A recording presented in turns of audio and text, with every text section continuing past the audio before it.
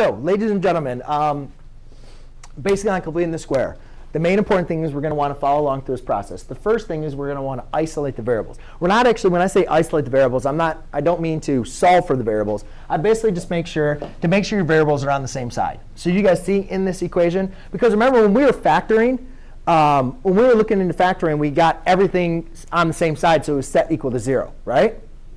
Yes? So when completing the square, what I like to do is I just like to have the variables on the side equal to a value. And the reason why I do that is we're going to create a trinomial right here. That is what we call a perfect square trinomial. And if you remember from last class period, a perfect square trinomial is one that we can factor. That means the first and last term are squared terms, and it's a trinomial. We'll go through it. I'll go through it again quickly. So anyways, step number 2, factor out the GCF. The LC must be 1. You guys can see the LC right here is 2. I have to factor that out. So I'm going to factor out a 2. When factoring out a 2, I'm left with k squared plus 8k equals negative 12. Does everybody follow me? Yes? OK. Now, step number 3. Determine value c that completes the square, b divided by 2, add to both sides. So if you guys remember, when you have a quadratic equation, ax squared plus bx plus c. Right? That is a quadratic equation. So when you have a quadratic equation equal to 0 or equal to y, whatever, a, b, and c. So basically, I want you guys to understand that b is the coefficient of your linear variable. So b in this case, once I factor out my 2, my b is what? 8. OK? So what we're going to do is I'm going to do 8 divided by 2 and squared. That is going to give me the value that is going to complete the square. 8 divided by 2 is 4. 4 squared is 16. So the way this works, I'm going to use color coding because I think this helps students the most. So it's k squared plus 8k plus 16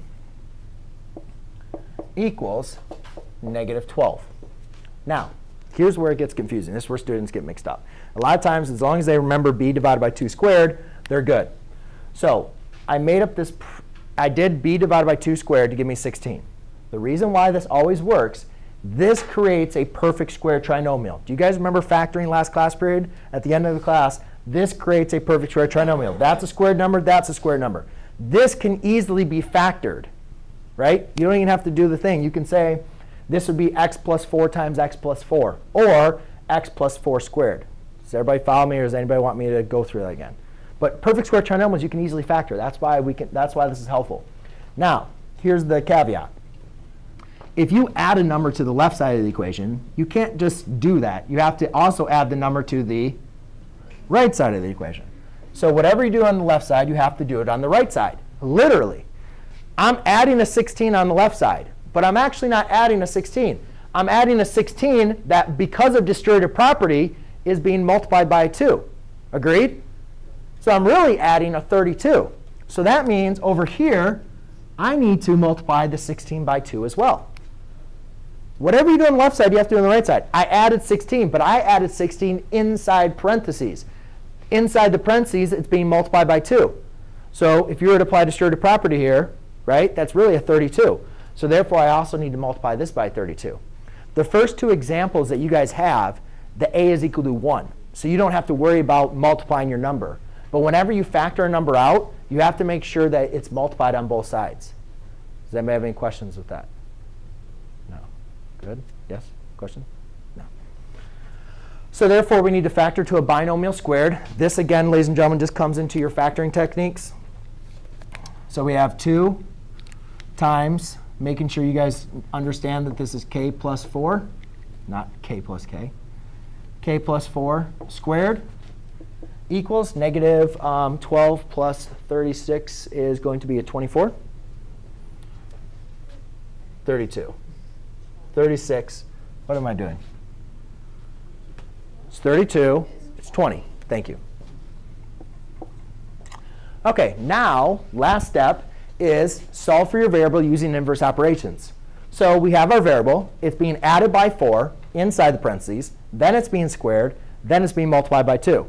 So to solve for my variable, the first thing I need to do is divide by 2 on both sides. So I have k plus 4 squared equals 10. Now I undo the square root. Remember, when you introduce the square root, you have to include the plus and the minus. So it's plus or minus the square root of 10. Is there a square number that divides into 10? Can you break that further? Can you simplify square root of 10? Nope. So therefore, then I just subtract the 4. And my final answer is k equals -4 plus or minus the square root of 10. If you guys can simplify the radical, please do. And that's it.